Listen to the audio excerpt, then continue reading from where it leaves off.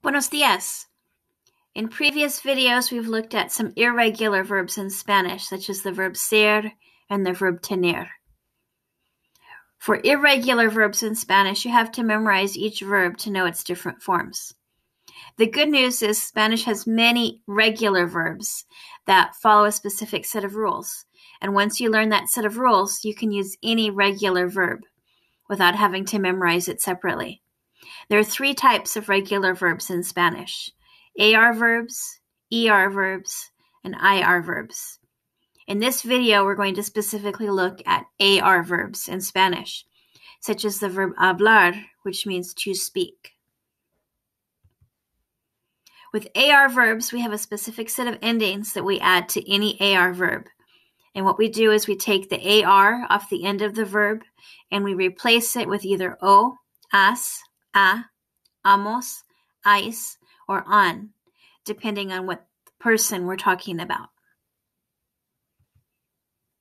So to look at the verb hablar, we're going to start with the infinitive form, hablar, and we're going to take off the AR from the end and add one of those endings to it. And so we will end up with hablo, hablas, habla, hablamos, habláis, and hablan.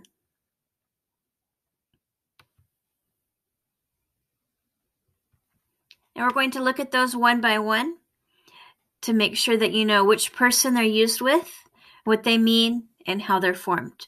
And like usual, we're going to start with the verb forms on the left side of the chart, which are the singular forms that we use when we're talking about one person.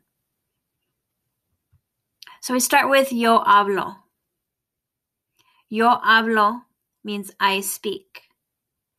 To form the verb hablo, what we do is we take the AR off the verb hablar and we replace it with an O. And that gives us hablar. That gives us hablo.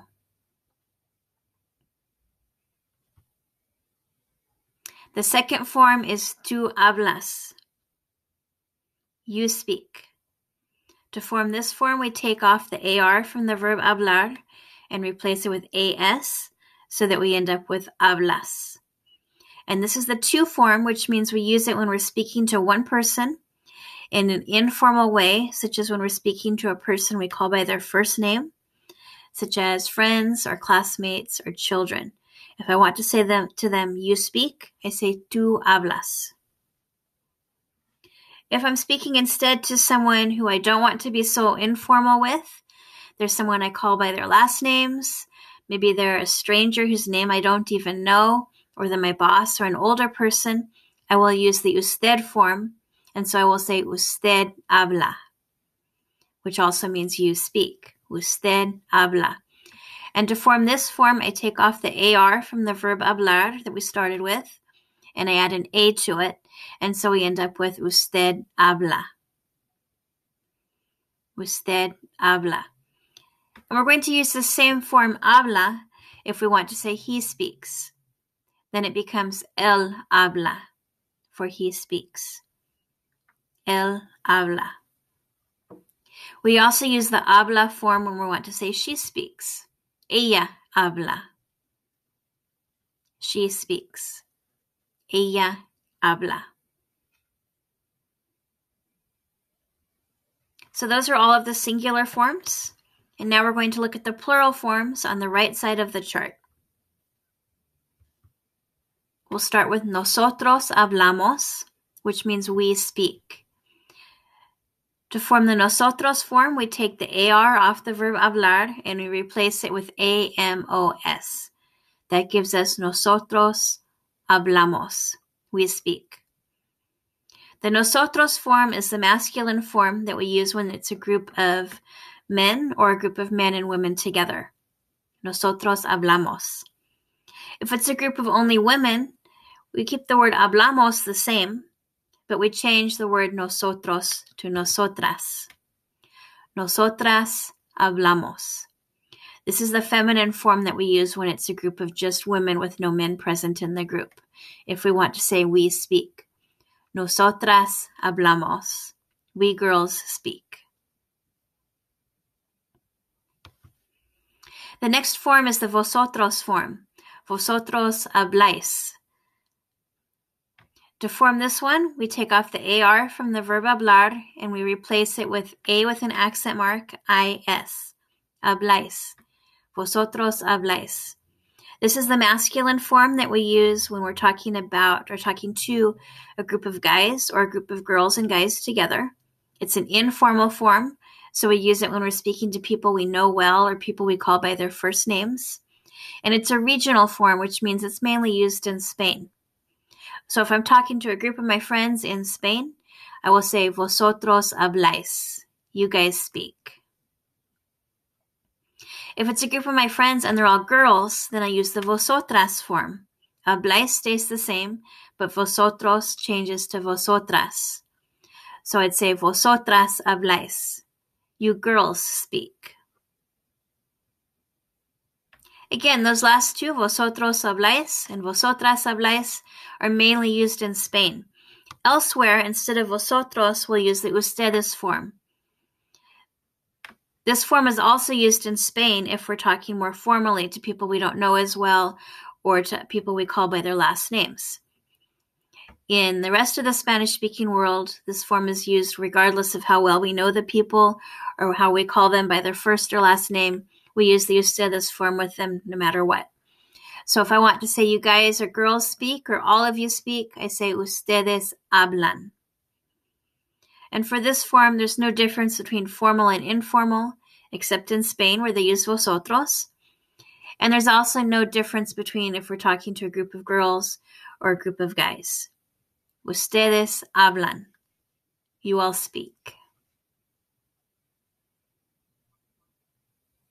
We form this by taking off the AR from the verb hablar and replacing it with AN to get hablan.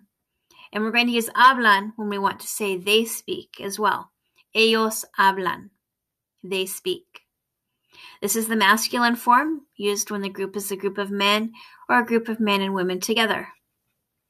So if it's just a group of girls with no guys present, the verb hablan stays the same, but ellos changes to ellas. Ellas hablan. They speak. So here's an example of a sentence using the verb hablar. Rosa habla 4 idiomas. Rosa speaks 4 languages. We use the verb habla with an A at the end because that's the ella form. Rosa habla 4 idiomas. And A is the ending we put on the word when we want to say she speaks. Rosa habla.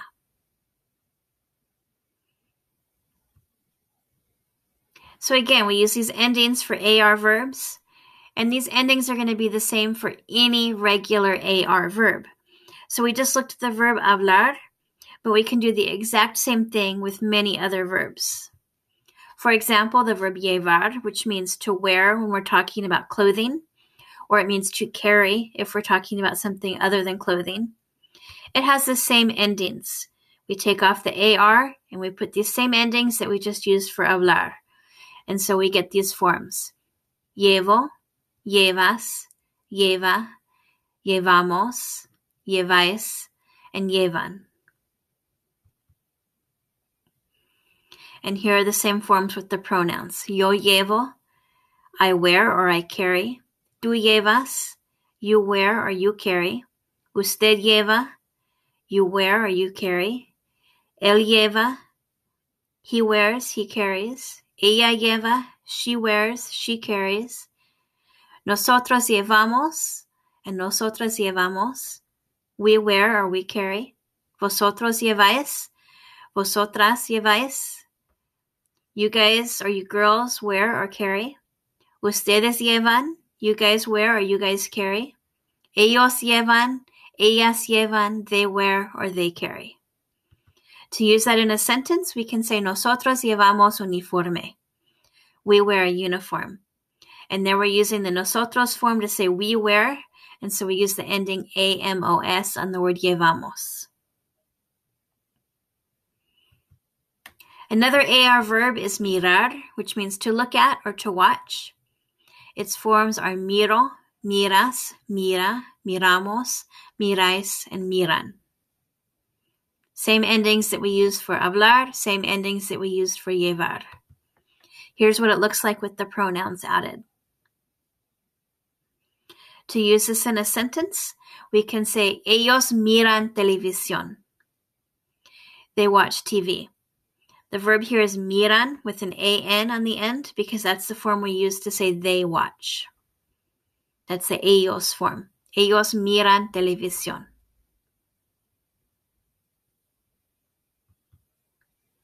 Another AR verb is estudiar, which means to study. Again, we're going to use those same endings. So we get the words estudio, estudias, estudia, estudiamos, estudiáis, estudian. Here are those same words with the pronouns added. And when we use it in a sentence, we can say, Laura estudia para el examen. Laura studies for the exam. Let's look at another verb, tomar. Tomar means to take. We're going to add those same endings, and so we get the words tomo, tomas, toma, tomamos, tomáis, toman. This is what it looks like with the pronouns added. And in a sentence, we will say, los alumnos toman un examen. The students take an exam. In this sentence, the verb is toman and has the an ending because that's the ellos form, which means they take. Toman. Another AR verb is the verb sacar. Sacar means to take out, or it can mean to achieve or to get. For example, when we're talking about getting good or bad grades. The forms are saco, sacas, saca, sacamos, sacáis, sacan. When we use it in a sentence, we can say, Laura saca buenas notas. Laura gets good grades.